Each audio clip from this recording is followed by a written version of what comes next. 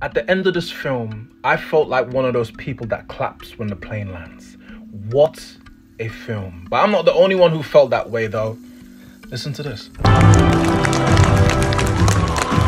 The Woman King, out in cinemas October 4th, starring Viola Davis, Lashana Lynch, John Boyega, and Thuso Mbedu. Directed by Gina Price Bythewood, who also directed The Old Guard and Love and Basketball.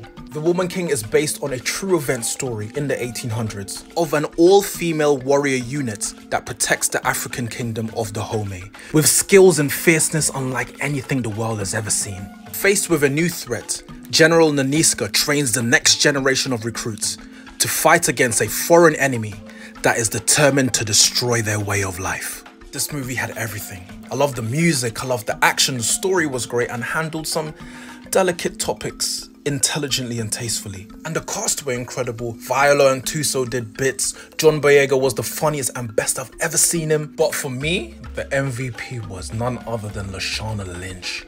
What a performance. And emotionally, this film had me on the ropes. Bro, I cried. Especially in the third act.